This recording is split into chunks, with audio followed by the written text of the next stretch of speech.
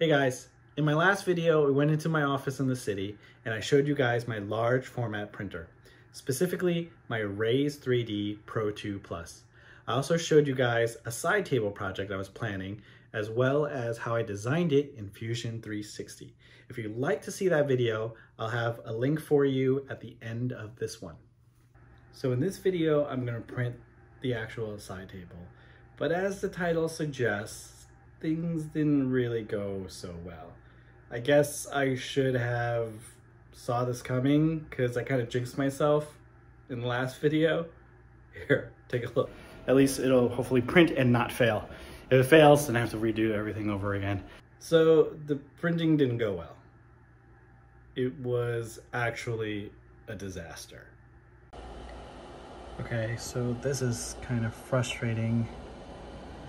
The print had 96.1% to go, and in the middle of the print, as it was going around, it just decided, you see here, this hole, it just decided to just lower itself into here and start moving around, and it got stuck, and then the head got misaligned.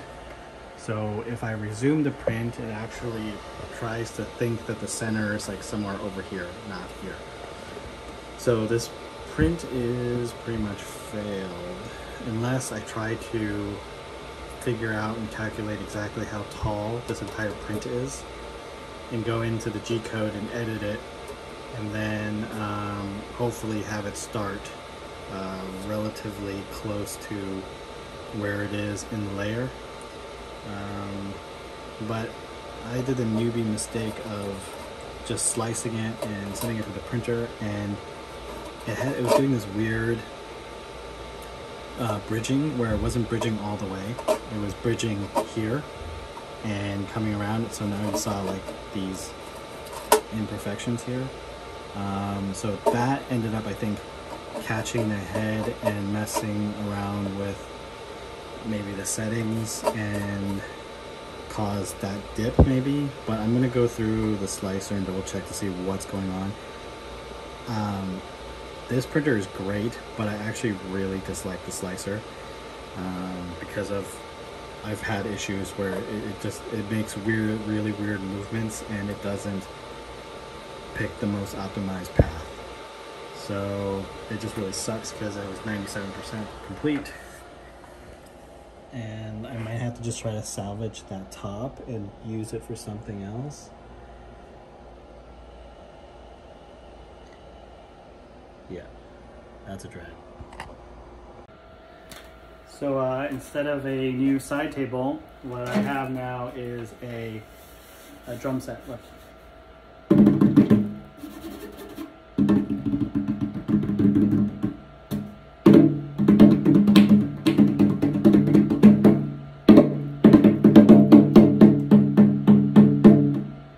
It's got a pretty good sound to it. Although I can't drum for crap. So I was pretty bummed out and distraught at this point, and with the drumming getting a little loopy. So I just went back, remodeled it so it didn't have like this hole at the very top when I made the shell command. I just made it so that it was just solid bridging across, and I think that was kind of the issue of why it failed. And also, this was one roll of filament, just gone, just, you know, like wasted. And so I remodeled it, so tried to use a little less filament, but I started another print, and I went home and I had to wait another, 56 hours for it to be finished. And with the Raise printer, there is a web client where you could actually watch the print from home, and about like 50 hours in again, disaster struck. It was bad.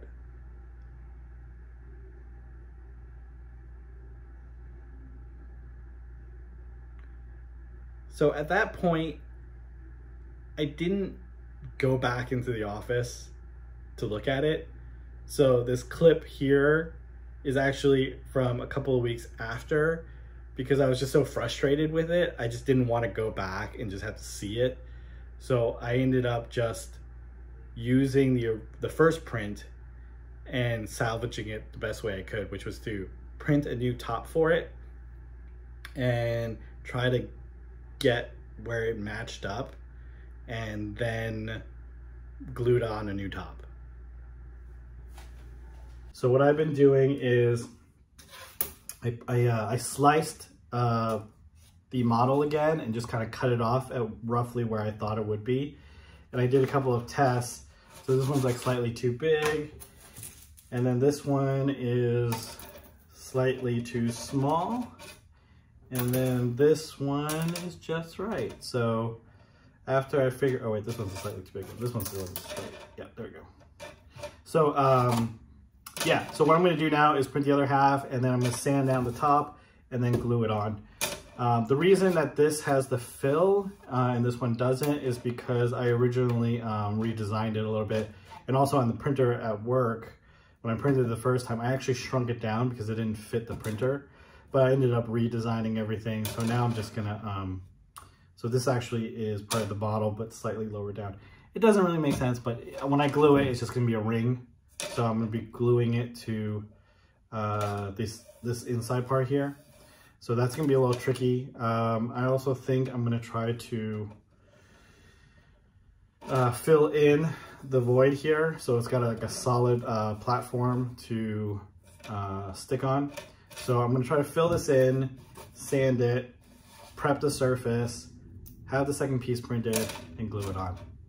So wish me luck.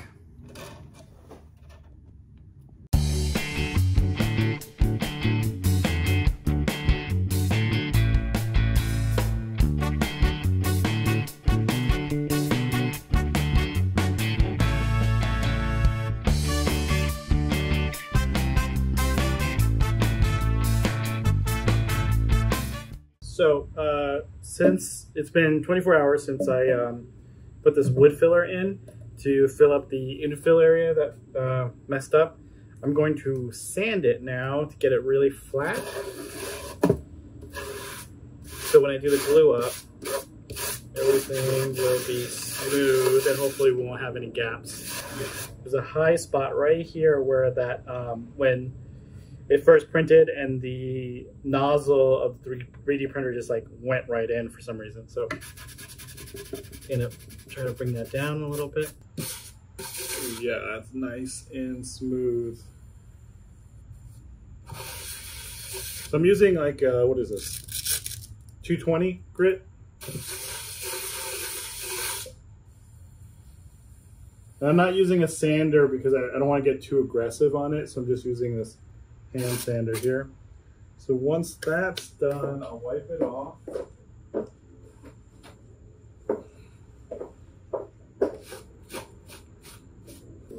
All right, so I printed a new piece for the top. Look, it feels like a little handle. All right, so hopefully the circumference of this is going to be just like the test piece I did. So moment of truth. Voila. Here we go. There's a little bit of a gap, but the fit is almost perfect. I think I'm like one layer off, but it's not too bad.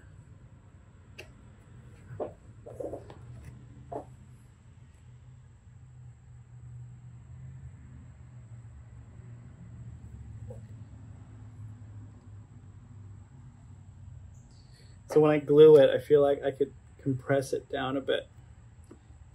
So now the question is, what kind of glue am I going to use?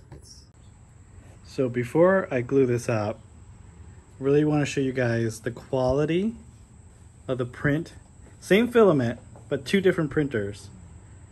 So I wanted to get it to focus. So the top half, this bit, is printed from a Prusa Mark III. And then the bottom is printed on my Raise 3D Pro Plus. I forgot what it's called, Pro 2 Plus or whatever. But you could tell like the layer shifting that's happening. It's like it's slightly off throughout. Granted, this is a 0.6 nozzle, so the layer lines are a little bit bigger, but I mean, just look at, like, here's a seam. Here we go, that's better. Yeah, you see like the imperfections here? But, and then look how smooth the Mark III is. Yes, they are two completely different printers, like, but the chassis is supposed to be really strong on the Rays. So it should really be better than this. I'm sure there's some tuning involved, and it'd probably be better if I tuned it up, but I mean, it's a $6,000 machine. Shouldn't have this kind of print quality. But what it lacks, it makes up in size. So what I've decided is I'm going to use Loctite Super Gel. This is I can't remember what this is called. Cyanoacrylate, but gel form. That's what it is. But I'm going to use Instaset. So usually, you know, it's an accelerator. So usually with Loctite, you put it on, or super glue, you kind of have to hold it, wait like 30, 40 seconds, and even then it's not super dry. With the accelerator, it speeds up the process and bonds in a couple of seconds, and it's like super dry. But that also means I don't have that much working time. So I gotta make sure I do it right. So here we go. I'm gonna put gel around the edge. The gel is good because it doesn't like leak. So like as I put it on right now, it's not runny. So I'm gonna try to put it closer to the inside edge. Uh-oh. I think I might need another tube. Yep, I need another tube. Luckily, I have 2 tubes. Gotta do it quick, because it's gonna dry.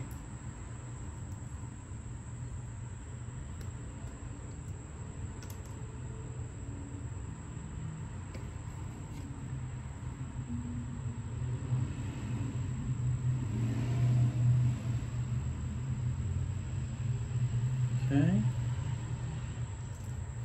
Now I spray the accelerator on the mating part. Okay.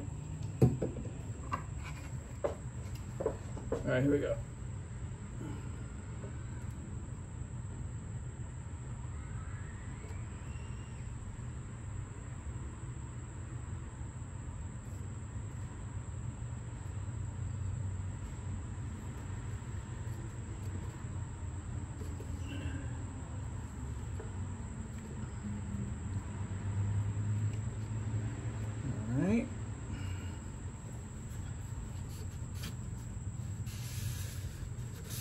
The thing you want to be careful with Crazy Glue or cyanoacrylate or Star Bond, it's all the same stuff. But on 3D printed parts, it'll actually discolor the plastic. So you want to make sure you try to get it all wiped off really clean. But just like that, it is on there and sealed up.